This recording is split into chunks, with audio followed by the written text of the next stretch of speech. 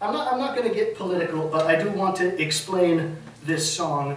This song was written after, of course, Prince Charles had been run out. Prince Charles the Jacobite, and when he was run out, it was the end of all of the ambitions to put a Jacobite back on the throne of England. And there's quite a few songs about his retreat by boat, but I'm quite partial to this one myself. Bonnie Charlie's now we walk safely o'er the friendly main. Many the heart will break in twain. Should he no come back again? Will he no come back again? Will he no come back again? Better loved ye cannot be. Will ye no come back again?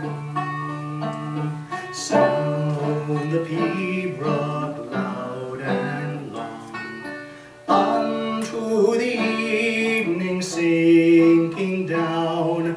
These are the words to his sweet song. Will ye no come back again? Will ye no come back again? Will ye no come back again? Better loved ye cannot be. Will ye no come back again?